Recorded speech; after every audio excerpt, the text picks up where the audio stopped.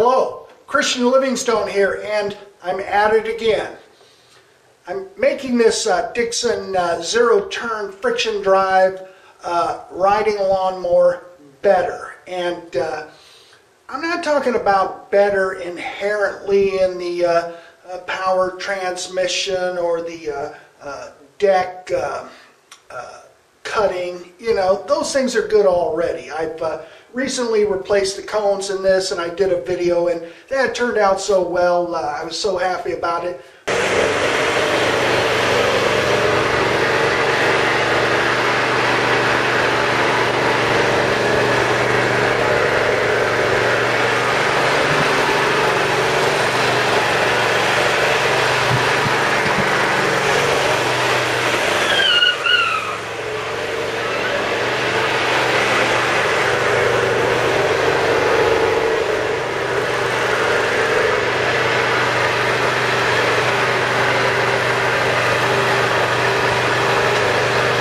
What I did was I put on an aftermarket seat suspension system, an insert under the seat, an existing seat, and that went so well. It takes up about the same height as the old, more simple, just a two-spring mechanism that came with the Dixon. And, you know, it makes for a pretty bumpy ride. It really just kind of throws you back in the seat on the original one. But this one has got a whole different kind of mechanism. Suspension system, you can see how the seat just swings up, and here it is exposed. Here's those springs. You know, they're tension springs, not compression springs. It seems a little counterintuitive to see that as a suspension, but sure enough, it works and it's brilliant.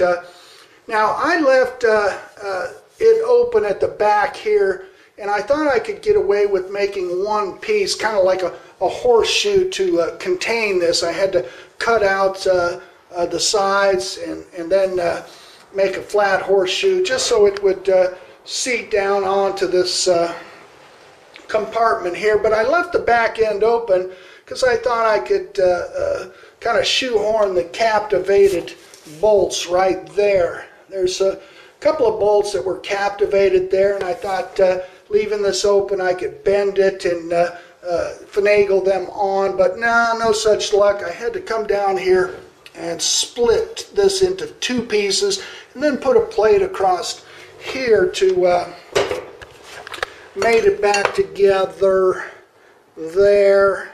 And that's the adjustment nut. I had to cut that, shorten it, weld on a nut back there, because when it hung out here, when I lifted the lid, it would touch down and hit there. So, you know, that had to go, and you can see it's mounted with bolts in the two pieces instead of the one. Bounce up and down. I've got it adjusted to what I think is pretty good for me, but you can see and hear that it's silent, and that's because there's no real metal to metal impact, and there's no metal to metal friction. And I'm going to utilize some of the methods that they used in doing that on the suspension here, and do some things on the deck as well. And namely, it's the nylon washers.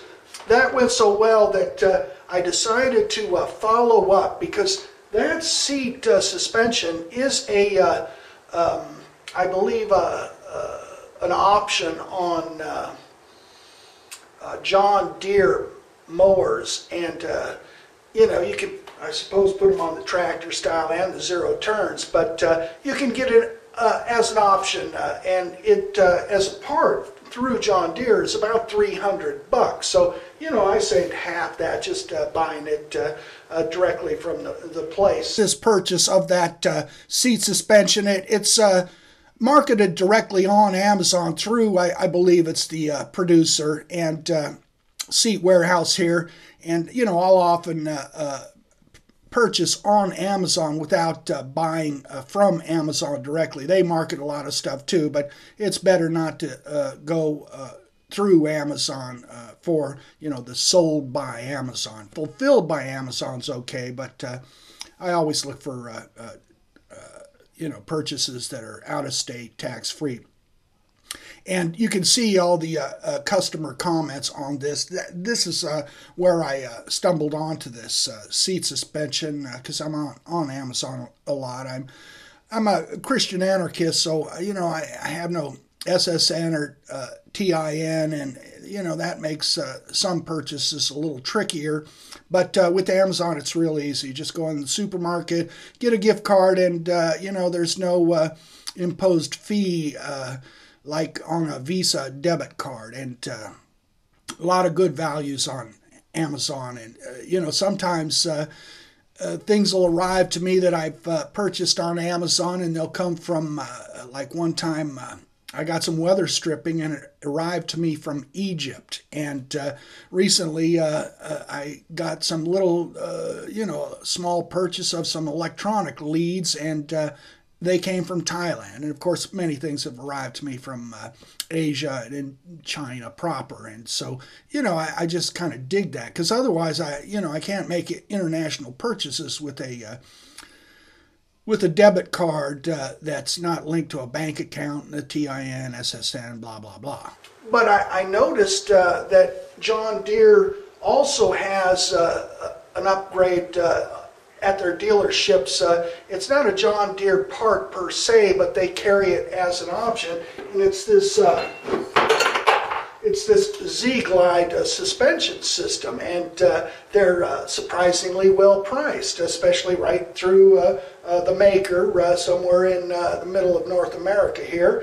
And it was $219, free shipping, no tax paid, and surprisingly, that for the two of them is about close to the same price as one of these caster spindle mechanisms for the Dixon parts, because the Dixon parts are getting harder to find. They're not made anymore. So, but this this one has lasted about 25 years. It's got an actual single bearing down below and just this sleeve up top. You can see it wears a little up top because they didn't put a bearing up here. So this becomes a little bit of sloppy, and makes for a little chatter, I suppose. But it's held up this long, and it could go longer. But I decided to upgrade just because I noticed that Z-Glide suspension, and there's a little bit of debate between people. They'll say, "Oh, you got the suspension, and is that goes up and down, that'll mess up your cutting quality." And but now people that actually have them said, no, it's quite the opposite. Your deck doesn't bounce around so much because the shocking system is absorbing that. So and I've seen video already, and it seems to be the case. The cuts are not compromised at all with the front suspension, but it makes the ride better, and let me tell you, before I put on this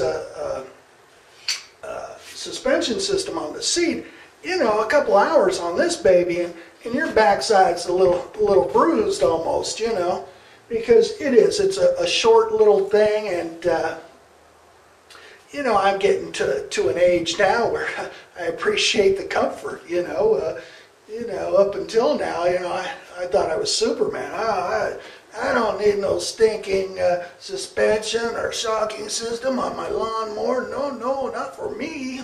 Yeah, I was a tough guy, but not so tough anymore. I like these creature comforts. There is that Z-Glide website, and they're good for a lot of different mowers, but for the John Deere, these 200 and 300 series have the same front wheel size as my Dixon 9-inch tall. It'd probably accept 10 or 11-inch wheel as well, but that's what I did. I just went on the premise, yeah, it's same wheel size, so that's the one I'll get. $219 for the pair of them, and what a good value. And they've got the videos here, so you can get a good idea what to expect right at the outset. This video, is going to generalize, not just with the Dixons, because, these aren't made these aren't made for the Dixon model. They're made for the John Deere, Skag, a few others, and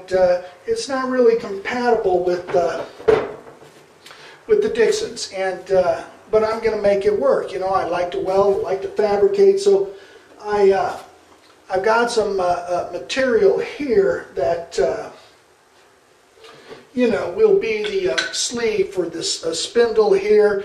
And instead of bearings like on the Dixon, this takes just some bushings. And, you know, I don't hate that idea, you know. It's, I suppose, fewer moving parts that way. And if it's snug, you know, and of course poly composite plastic bushings are cheaper, and, you know, they're easy to swap out. So I'm not resisting that, but I found some DOM tubing online. I think it was Metals Online for You, something like that, that had the right inner diameter. I believe it was 1 1/8. These spindle shafts are 1 inch. Now these Dixon spindle shafts are 3/4, so you know it's not compatible. I can't just put this in place of the other one. So here I am with the DOM tubing, and I've got the bushings. I got a few more parts coming, but I've got most of the materials, and this is some of it. Oh, here's one of these bushings, what they look like. Now these are John Deere parts. I just went with the premise that you know, I had a John Deere mower, and I got the one that matched the smallest one, which the John Deere series was the Z300 series, and because they take the same size wheel, the 4-inch wheel with the 9-inch tire. But yeah, these seat right down in there real good. You really got to snug them in so you know it's a good fit. I'll see if I can show you briefly. Yeah, see there? It's just starting to seat down in there, and that's how the fit will be, and it's not bad. You know, it's not super precision like a bearing, but I believe it's going to be have a good feel and be quiet too, and easy to do maintenance. So, you know, I'm not hating this idea of bushings. I know a lot of these mowers have gone, especially with the wheel bearings, have gone to bushings. Mine still has bearings, so I like that. And I think I'm going to like the bushing. I'm sure I will. But anyway, not only that, I'm going to actually widen the 2 front wheels anyway, so I'm going to be doing some fabricating, so if you want to see some of that, you will be. And there's that little chain I was talking about. See, it's sloppy. It needs to be sloppy because these go up and down. That disc cup raises and lowers, but it will tolerate, I believe, one more tooth on that little sprocket there, so it isn't quite so sloppy, which may make the levers a little more responsive. See, that's a little bit of slop there, and it may be reduced and give it a little better feel of responsiveness. And we'll get to all that deck stuff too. These Z-Glide forks take a bolt across there that holds the wheel, and it is a 5/8 diameter. So I got some more bearings. The old one there is a 3/4 bearing, but those tires will accept either bearing. The outside diameter is the same, but the inner bore for the bearings can be different and still fit that outer diameter. I think the outer diameters on these bearings are 1 3/8. The inside bore on this is 5/8, so yeah, no problem. Either bearing works on those wheel hubs. So yeah, that's the story, that's the overview of where I'm going. I'll get into the specifics and the fabricating, which is really half the reason I do this stuff. I like to, you know, find projects that I can weld and fabricate and cut stuff and make it better and, you know, have a good old time. Now this wall thickness is pretty thick. This is I think it's 0.313, and I did buy another piece of metal from that metallsonline.com, and this has very nearly the same inside diameter at 1.12 rather than 1.125, which this is, and you know, I wasn't sure if this would take the bushing, but it does. The 1.12 takes this bushing quite well. You can see it's starting to seep down, and the 1.125 doesn't as well. They feel the same. You know, I always like to be purchasing out of state, because that leaves those companies off of the burden of being an unpaid tax collector. You know, these are tax-free sales from out of state, so they don't have to be coerced, you know, to collect taxes for the state, you know, because the state doesn't do anything. They just tax and force people to do and coerce people to do stuff, and you know, and it doesn't hurt local businesses here too, because if they have an online presence, people from out of state are going to buy, you know, closer to where you are, and so, you know, it's a wash. But you know, if productive companies have an online presence, they're not missing out on anything, because other out-of-state buyers will buy from them, and you know, so you don't have to buy local. You're not hurting local either when you don't do that, theoretically, because other out-of-state buyers are buying from the local companies, and you know, the odd man out is the state extortion racket, which is a good thing. Just a quick look at that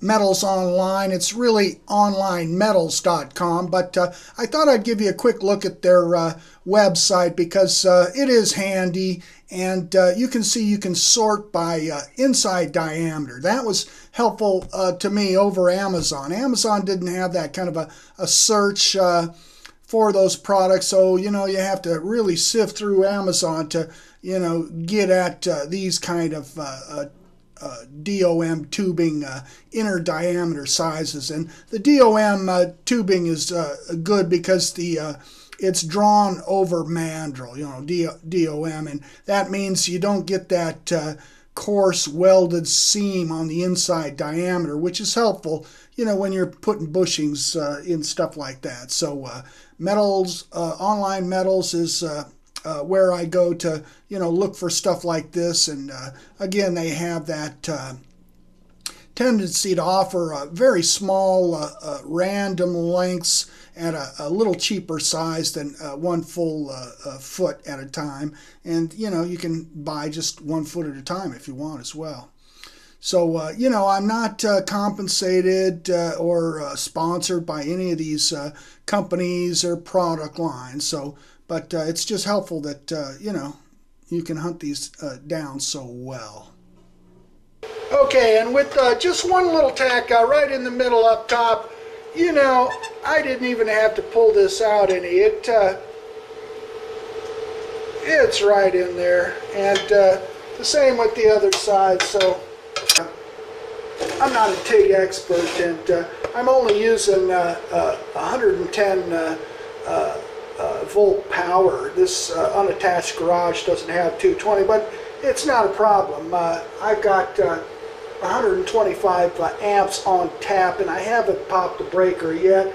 You know, I've never popped a breaker yet, because, you know, I've only been here a short time, and I'm still kind of finding the limits of what this will do on 110. I've always used 220 in the past, but I recently moved, and no 220 here, so I'm using this Everlast 210 EXT on its dual voltage capacity, and it's the first time I've been doing it that way, and it's doing fine. You know, even on this fairly thick wall tubing, it's a small piece, but you know, as I tack, the whole thing warms up, so you know, I'm not lacking for heat input. You know, these are penetrating beads, TIG welding.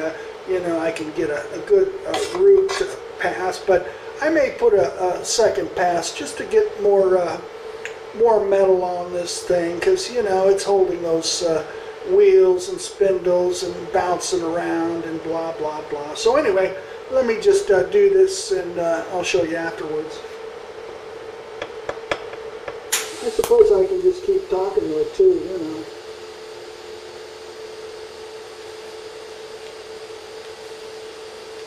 But yeah, it fogs up the lens if I talk. So I'm going to keep that to a minimum.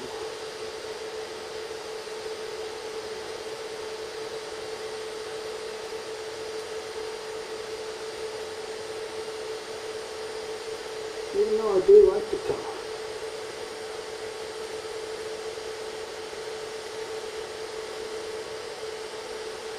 The table's got a wobble in it.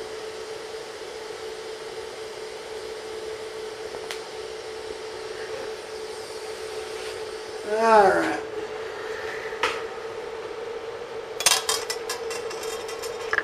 I'll show you how it went.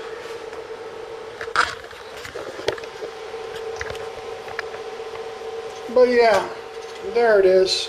You know, amateur TIG welding. Not bad. But yeah, I might put more metal on there. But single pass, I could probably be fine with just the one pass and not sweat it. But I think I will. I think I'll put a second pass, more metal. Or maybe just put an autogenous weave pass there with no more metal. I would guess the base metal dilution was about 25% with about 75% filler. This is only 1/16, and you know, I didn't want to use a bigger filler because that chills the puddle. And again, I'm you know, kind of limited on the amps with the 110 power, but I like to use 1/16 filler anyway. I like to have a nice small bead in the root there, and blah blah blah. So yeah, it's going well. Part number for these axle bolts, and you can see it's a shouldered bolt, and these holes have the larger diameter here and the smaller one, so that shoulder theoretically cinches up tight with this locking nylon nut. Okay, and there it is, cinched up.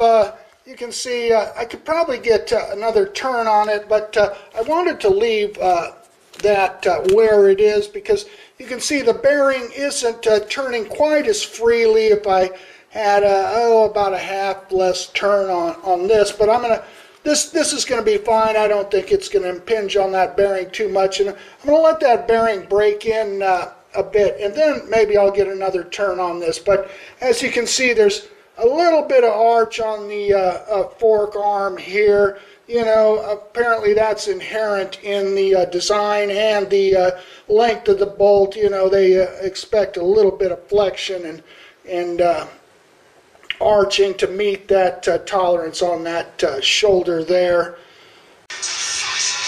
Okay, and here it is with the front body panel removed. You can see it over here. I just wanted to show you what my thinking is for going ahead and replacing this whole cross member instead of just cutting off these little sleeves here, because I wanted it wider. I've added a wider deck, a 32-inch, no, it's a 42-inch deck. Previously it was a 30-inch single blade. There's 3 blades now, but with the wider deck and still having these set into where they were for a 30-inch deck, I tend to overlap on my cuts, because each row, you know, this was a visual guide, and it always tended me to be too conservative in how wide I stepped out. So I'm putting another couple inches on these, and that'll keep the wheel in the same track pattern as the back wheel. That back wheel used to be inset more. It's an offset hub, so I just flip that wheel around. So even though it causes the valve stem to be on the inside, that's not a problem. I can still feel the tires, but it did. It set the wheel off in the back about 3 inches wider, which was good since I have the wider deck, but still that's not really wide enough to, I don't want to meet the tires to the deck, but I do want to keep this front wheel in the same track pattern, and I believe this first one was on the inside of that track, and coming out 2 more inches will put it just on that outer side, so you won't be able to see 2 wheel patterns on each side. And sure enough, this unbolted relatively easily, and it uncovered a couple of things that are helpful. I think since I'll have this on the bench, I'll do some build-up here. This has worn over time with this rod going through, so I'll be able to build that up and keep this nice and straight there without that divot in it, and maybe I'll do that on the rod too. It's a little worn, so I can build that up and grind it back in a fairly round shape. I'm digging it. This thing just being so loose and free, it'll give me the ability to put these welds in any position, and I'll just use the quick cut-off grinder, or even this little reciprocating cordless thing if I need to get into other spaces where that disc won't fit, because that is a little tight there. I'm not sure if I can get the cutting disc all the way down there, maybe. And so there it is. I believe all the welding is done now. You can see those little small beads on both sides, just so I don't glob it on too much. I wanted to glob it on pretty well on that side, and also on the front side, but that's about it. There's I don't know, about 6 points. 1, 2, 3, 4, 5, 6, 7, 8 points, and that's all that's needed, I believe. The front 2 caster wheels, they probably only have about 50 pounds of weight on each point. They're out front there. The rear wheels really probably take most of the weight of the unit. And maybe you can see where I'm going with this. This is what I've got, some of these deck adjustment rods, L rods with the little quick pin up top, how you hang a deck. And I got some new pins. They didn't have threads going up as high as I want for what I'm going to do, so I'm threading this a little further down. It doesn't really give the same height of threads, because I'm cutting the threads. Apparently these were pressed in, and so the threads sit up a little prouder than the rod itself, but that's not a problem. You can see that here, where I've threaded it's just not as tall as the regular threads, the factory threads, but it doesn't matter, because the flanged nut I have up there, it just goes up to the top and stops, and that'll create a seat for this spring, and it's really pretty efficient to just throw that nut up there after threading the rod a little further, and then you've got a compression spring in there that's going to make the deck a little less jumbly and jangly when you're going over rough stuff. So we'll see how that works. I've never seen anybody do it before. So okay, I'm getting ready to fit it up here, and you can see I've still got this front section loose. These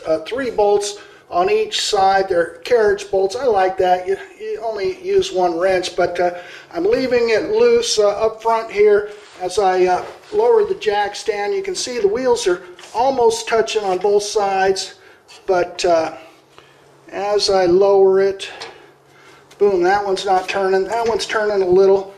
Another half a turn. Okay, now it touches down. So that's pretty good. But the bolts, you know, will float. Whatever side is deficient, you know, a slight tolerance difference, it'll take that up. So I'm liking it. I'm liking it well. So I'll tighten that up, and then I'll check to see how much spring action you get, you know, as far as when it's sprung and it's unsprung. The old cross member there, but it had that spring system up top here. It wasn't a suspension, it was like a reverse suspension, so that, you know, when this thing you're rolling along and you hit a little trench or something on one side and the front wheel loses momentary contact, that this spring action would actually, the weight of the wheel when there's no contact to the ground, would allow the wheel to touch down and always stay oriented so it's not flailing around when it loses contact. And I always kind of like that feature on the Dixon. Even this you know, one-sided attachment to the wheel. I thought it was kind of clever. And you know, I knew that with this spring action here, you know, there's an inherent feature in that, you know, when it gets unsprung, you know, due to a little trench you're rolling around on, it probably reaches down a little bit to stay oriented. And the weight of the wheel and the caster doesn't really seem to allow it to drop down. It's pretty close. I thought I was leaving a little bit of a gap in this for play so it would drop down before it hit the spring tension, but after these bushings, the gaps for those took up some of that space I left. So there's no play.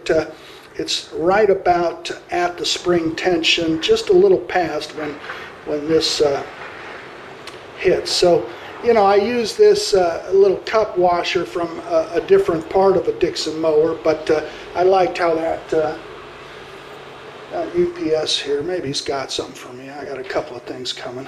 So anyway, yeah, that's just an added feature. I don't know if it'll, you know, be functional or serve a real purpose, but, you know, it's there. It's not hurting anything. And, you know, if I want to alleviate it, I'll just cut another piece of this stock and use it as a shim or a spacer to take it up and just do away with it. But I see no harm in it. Okay, so here I am bearing down with some weight on it. And that's what you get. It is real plush. It's a soft kind of compression. I mean, the torsion bar runs through here.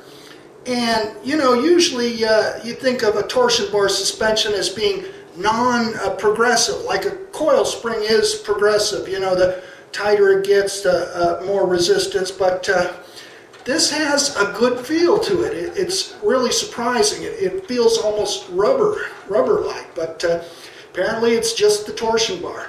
But I dig it. They got it right. I tried this 10-tooth little sprocket on that jack shaft chain assembly, and it wouldn't do it. It was too tight. One side I could get on, the other I couldn't. It was just too tight using the existing length chain with the one added tooth on that small sprocket. Now, maybe down at the other end where the other sprocket is, it's got, you know, 20 or more teeth on it.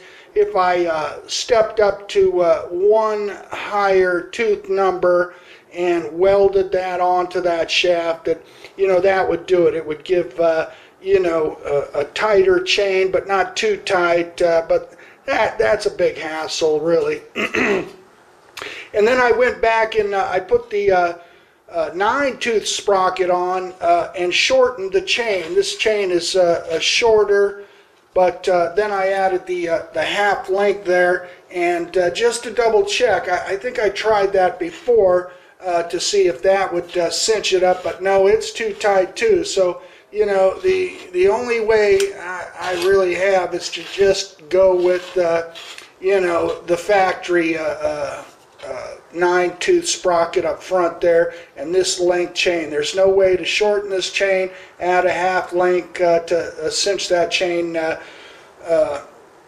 jack shaft assembly up. It just, you know, once or twice I've put on, you know, some new chain, and that, you know, it's not so stretched out, and then it'll give it a little tighter chain assembly there, but you know, it doesn't last for long. These chains stretch out, and so yeah, I guess it's a no-go on that, at least for the moment. I've tried. Otherwise, I'll just lubricate the chain before I put it back in. That way I don't have to spray it under the compartment there. I like this Bell Ray stuff. I'm not compensated by them, but I'll pass that along, because this stuff doesn't fling around. Once you spray it on the chain, you know, you won't get it leaving a pattern, flinging it around under the compartment there. You don't want any oil or grease to get on those cones, you know, because that can contaminate it and, you know, make weak spots, I suppose, in it. I've never had that problem, but in the past I've not oiled these chains, you know, for kind of fear of that happening. But now I'm comfortable enough that, you know, this stuff stays on and doesn't fling around, that I do. I lubricate them and put them in there. You know, it's in close proximity to those cones, but it's never been a problem with this stuff. I've used other stuff initially that it would leave a line pattern, and I could see that it was flinging around under there. So this stuff doesn't do that, though, so I'll just let you see it going on here. It has a kind of a white frosty look to it, but I like it. Works great, and I don't have to worry about it flinging around. It's got the little applicator thing on there. You know, maybe I'm just getting a little more you know, finicky with this. I notice the blades tips weren't all, the tolerance wasn't all quite as good as it was before, and so I'm trying to rule out which one of them is the problem. One or more of them may be the problem, but I believe it's the center one. I've used this piece of angle to reference the two outer blades, and they seem to be right in sync with each other to the side wall of the deck. So, you know, they seem to be good, and parallel spindles with them, making their blade tips right in the proverbial ballpark. And I touched them both sides. You can see they just start to hang up on there, which is a good thing, because anyway, the two outer blades tips seem to be in line, but it's this middle one. See how it doesn't touch coming around here, but then it starts to hang up right about there, and then it drags. So it's raised up on the one side and low on the other. It doesn't touch down here. So it's low and high, beginning. Where is it beginning? Well, right in the middle, I thought. Anyway, what I'm thinking about is banging right about here, right about here with the hammer. I might go over these nuts and bolt holes and use that as a way to depress this area just a little. Okay, and since I was gearing up to use a scissor jack as kind of a poor man's press on the deck on the upper side, you know, I thought, well, no, I'm going to be hammering on the underside. Why not just use this press mechanism and demonstrate it? So here it is. You know, less hammering I think is better. Well, I decided to depart from that press because just pressing down this one side really wasn't getting me going that well. I decided, no, it needs to have some pressing or hammer action from the other side, you know, in the opposite direction. And you can see it's kind of bulging up here a bit, and it looks the same on the other side, but I think I got them to a place where they're almost perfect. You can see here it touches a little bit there, and same over here. Well, while I had this deck off and I've been kind of going through the upper side of it, I noticed down below here a little attention can be given to it. And you know, when I got this used and refurbished it, you know, because it was a bigger deck, I took the whole thing top and bottom down to bare metal and coated it primarily with stuff called POR 15, and I really like the stuff. And here you can see, even after 3 years of pretty good use, I'm not really a commercial mower, but during those 3 years I probably mowed about 3 or 4 hours a week with this deck, and it looks like about 70% of the POR 15 has stuck.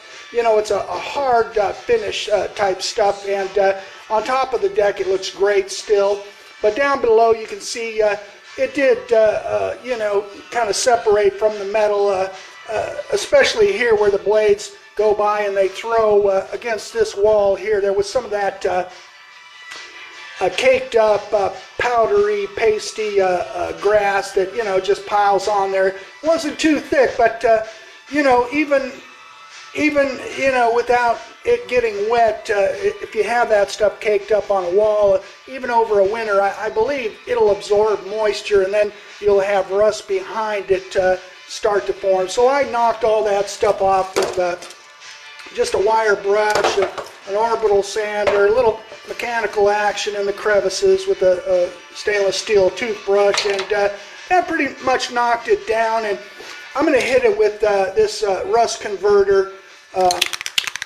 It's got some phosphoric acid in it, I'm sure, but not as strong as stuff I used previously, which was more concentrated, and you just spread it on with the brush. This is a little easier going on, but I don't know if you'll be able to see.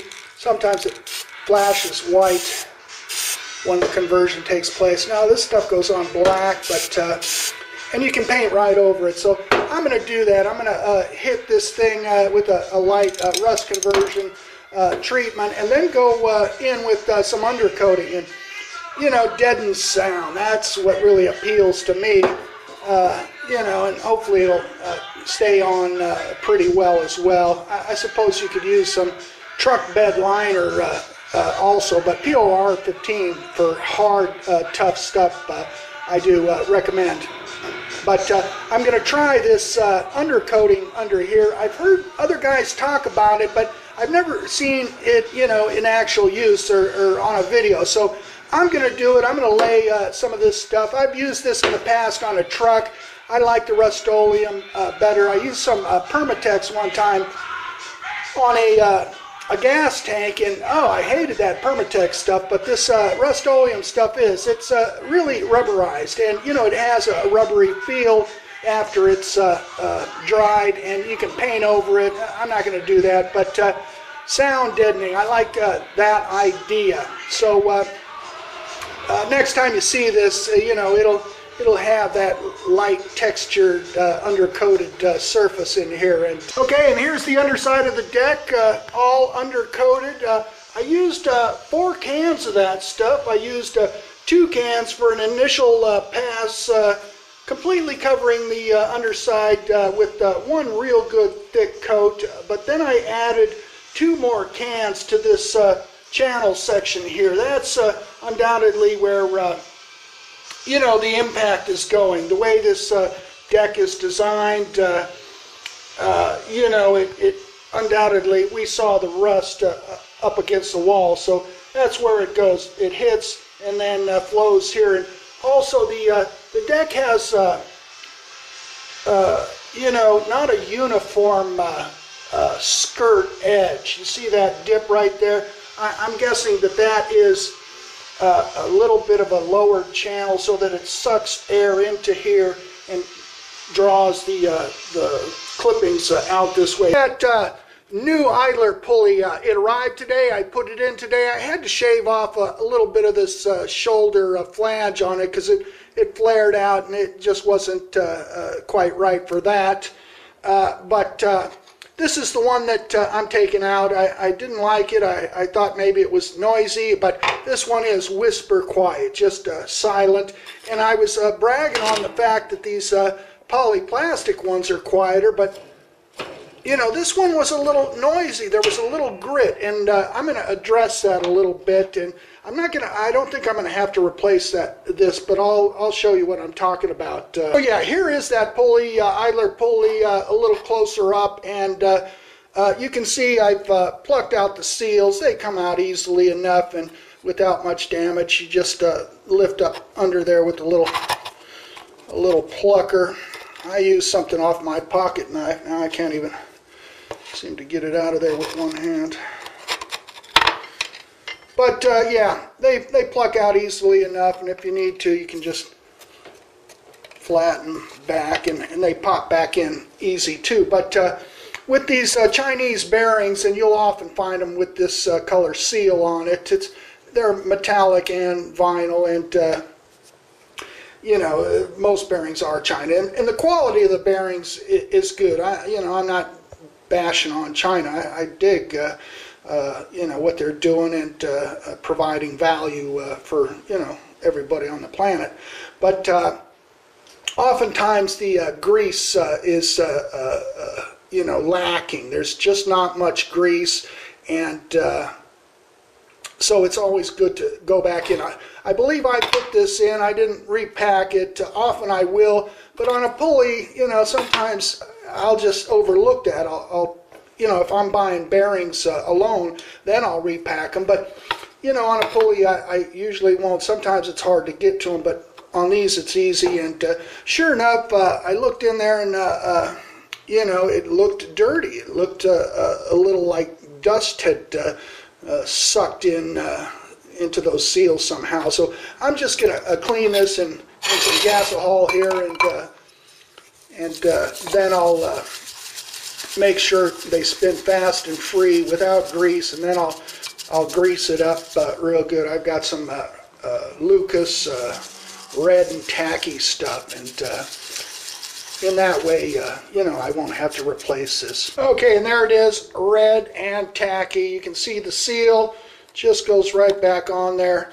You'll hear it snap in place, and that's pretty much it. And whisper quiet. I mean, silent.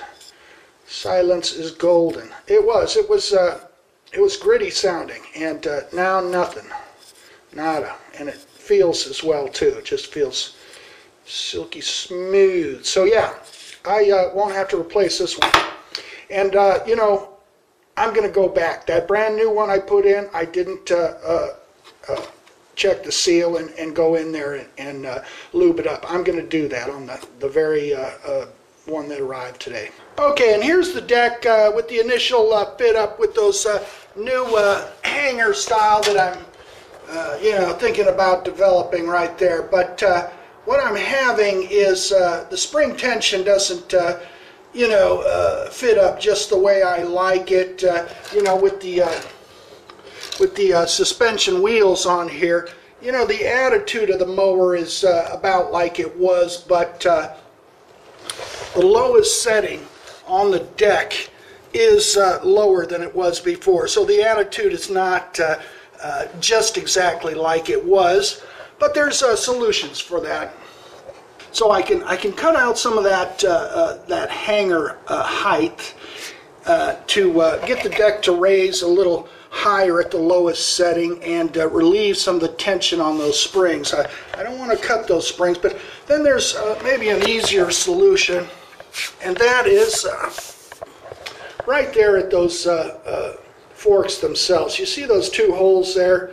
The manufacturer of those recommends that you start them at that upper hole, and then maybe as the springs or the torsion bar in there breaks in a little bit, the attitude in front might start drooping a little. So they give you an extra hole to just raise it back up. So that's what I'm going to do. I'm going to go ahead and drop it down into that second hole. That will raise the deck a little bit. Then I can turn those nuts down there to relieve some tension as well, and maybe it'll all come together just right. But if not, I can cut off some of that hanger, lower the hanger to get all those proverbial planets to come into alignment, and then later, if the mower does have those torsion bar suspensions kind of start drooping down over time, I can just cut another piece of this headset tubing stock to go right under there as a shim. So I can raise the front end up that way if I need to. But I'm going to try to take the course of least resistance with just seeing where I'm at by putting that axle bolt through that lower hole. Okay, sure enough, just that change of the axle brought all the proverbial planets into alignment without any need for any other cutting or welding. And I may do something later to make it more lasting, but right now instantly it's all good. The deck has been leveled. I got 2 inches from side to side at setting number 3. You can see about how tall the deck sets up at a number 3. I commonly cut there. It's not going to be exactly like it used to be at number 3, but it looks about right, a 2-inch height. And up front, I got 1 3/4. So, and also those spring tensions. I was able to relieve some of that spring tension, and they are groovy now. They're snug, but without having too much tension on them. And here they are with a little buildup around the lower portion and the sides. Just so this is about, it's not quite that, but I did need it to stay, narrow enough for the washer to get on in that quick pin. And I'm also going to shoehorn a nylon washer in there too. So it looks like all the planets are in their so-called alignment. And I don't think I'm going to grind or try to soften any of those edges. Maybe that one little nipple there. But no, I plopped them in those deck hanger holes, and they go in and they're pretty snug, and but they give just a little movement, so I think it'll be just fine this way. But that one does right up there. The rest of them not so much. This was zinc coated, like galvanized, and it's always a little nasty to weld on that stuff. I ground it off pretty good, but you still get that yellow poisonous vapor, and it sometimes will jump up onto the tungsten, but I didn't have really any trouble. So yeah, that's going to be quite snug and maybe silent. And here, this rod that straddles the chassis here and raises the deck, it wasn't this loose, but it had about 1/4 inch, and that could knock around and make noise. I'm sure, under rough conditions, it was creating some chatter and clanging. So it's going to get one of these behind here too. This has roll pins, and you got to drive them out and just get something behind there so it doesn't chatter. And so much like this seat suspension, implemented these nylon washers in between these possible contact points. It isolates them, and the bushing behind this adjustment knob or nut, and even where the suspension bottoms out, it's got a rubber bumper, and where it comes to rest in the back, that has a rubber bumper. So there's nylon washers in between all of those places. If you look real close, you can kind of see them sandwiched in between. So there's no real friction points, metal to metal. And so yeah, similarly you can see I've got nylon washers in between a lot of these points. And there's some upholstery edge binder that has vinyl in it. I put one on this side for this alignment rod channel and on the other side, so it pretty much makes that frictionless as far as metal to metal goes. And there's nylon washers under these, and you can see that assembly, what I was going for. It takes up some of that noise, chattering, clanging if you hit real rough areas. On this arm too that engages the idler, you can see down here probably that there's a rubber bushing as well. Just makes things quieter. Up underneath on the other side, the same thing. I just closed my garage door open because my remote is in my pocket. Whee! For the engagement for the idler pulley has got a little rubber bushing there too. So yeah, it's made things a lot quieter. Even back in here, you can see nylon washers. And one last thing I'm going to do before I consider this project complete is kind of sound deaden and do some anti-vibration. This formed plastic, polyplastic body panel here.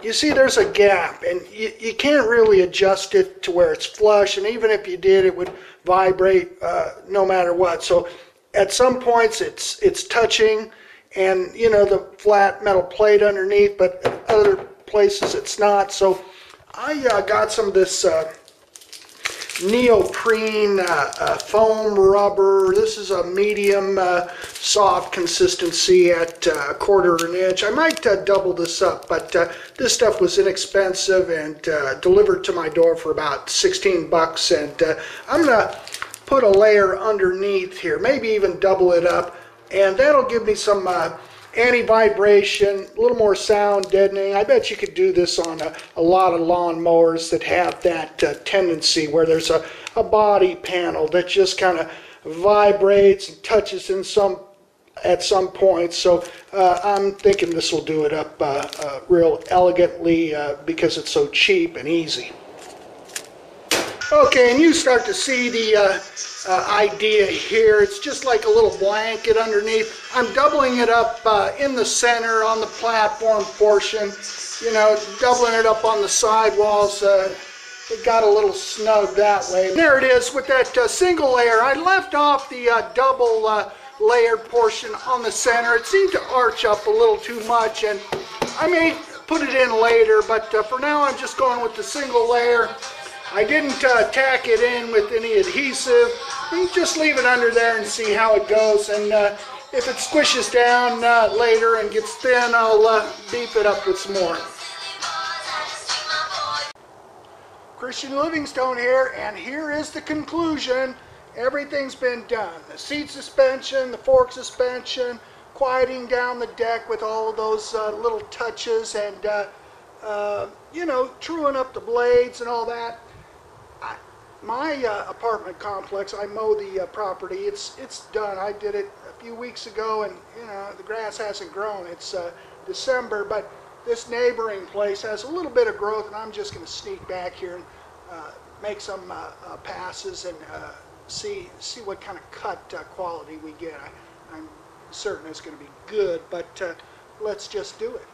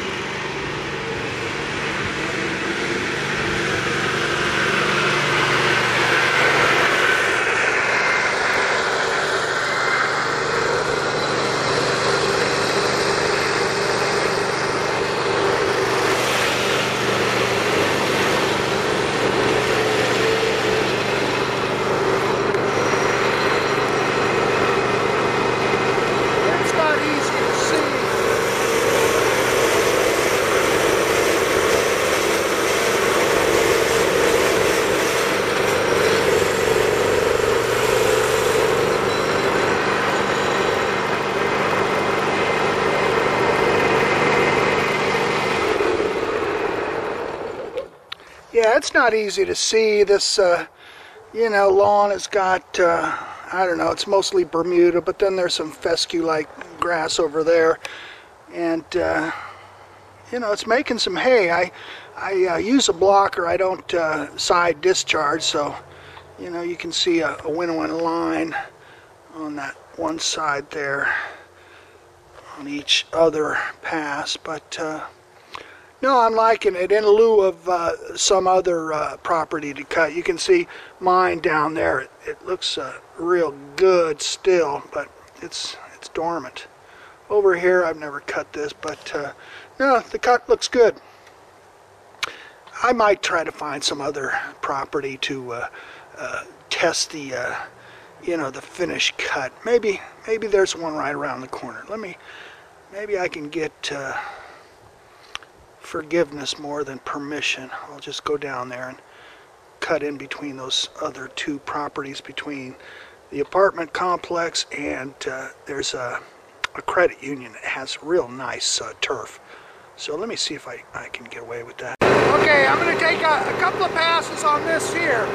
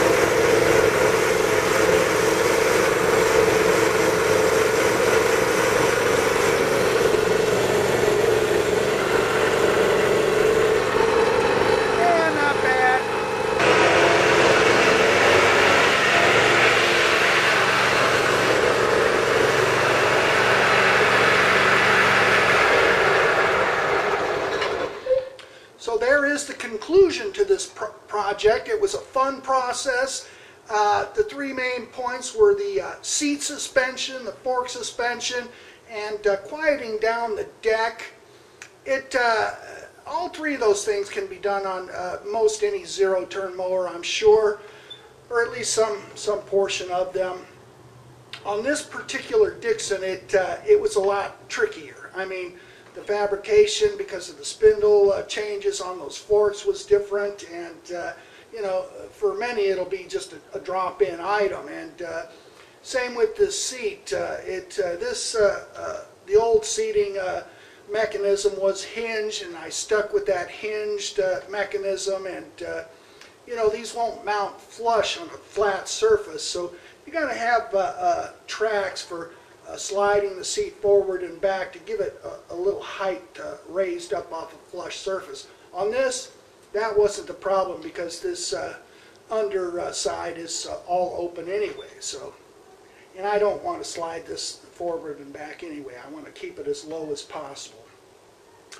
The cost was relatively good too. $219 for the forks delivered, $149 for the seat suspension. A lot of little peripheral parts and materials. Put the project cost at a little over $400, which was a good value to me. I'm happy as a proverbial clam.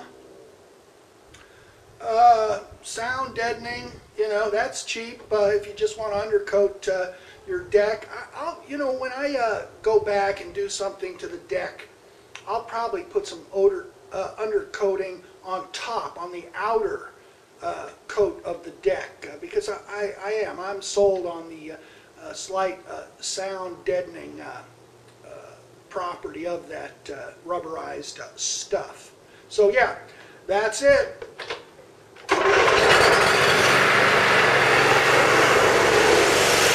And one last point on the parts that you might need if you don't have an existing John Deere mower with all the parts that would make that Z-Glide just a drop-in solution. You'll want these bushings here. You'll probably want this shouldered bolt, maybe these spacers over here. Your existing wheel will probably be fine. You know, mine is a 9-inch tall wheel. You probably get a 10-inch wheel on there too without any trouble.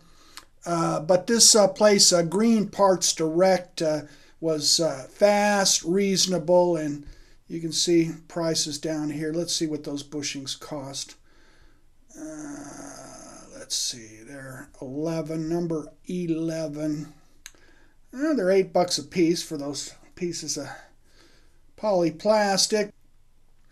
And yeah, the conclusion was nice. I tell you, that thing, riding it, it's a soft feel. The deck is cutting better. It was a little hard to judge by you know, what I had to cut, but undoubtedly I'm going to be giddy next season, running that thing a full season, getting better cuts, having a softer ride. Just, it's plush. It's really comparatively plush now. So there it is. Here's the source, Green Parts Direct. A few little trace items.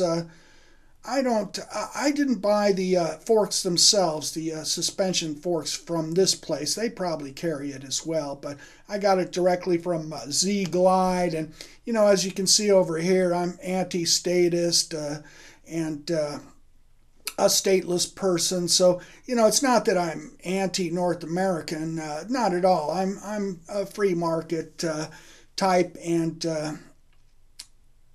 the Z-Glide is apparently made, you know, in that Rust Belt area where there's still a lot of talent, and they're cranking out an innovative new product. So, you know, I support that. I'm all for it. I recommend the Z-Glide units. They're cheaper than OEM stuff without the suspension in them.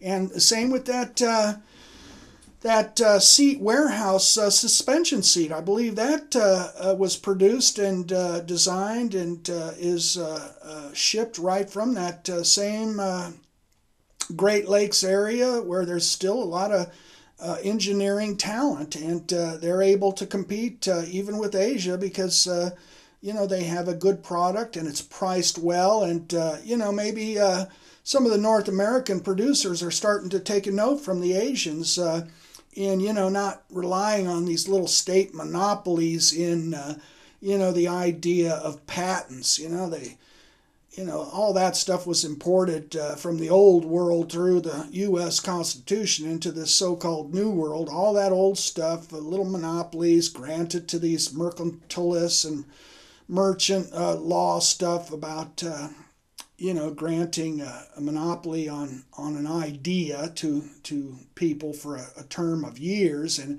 just pushes the costs up for everybody. And a lot of these people were coming up with these same ideas at the same time, and so you know, the Chinese don't seem to rely on patents so much. They have them, they use them, but I think they use them in a more defensive way so they can produce without being harassed, and you know, they're not designing into their welding units and stuff that I've noticed, you know, little proprietary features that, you know, make it tough to get add-on parts or extraneous items that, you know, you don't have to go to them for. They make everything generalized, so it's just easy to get parts from any source for their units. And I think, you know, some of the manufacturers here of lawnmowers, because there's still a lot of North American lawnmowers made. I think most of them are,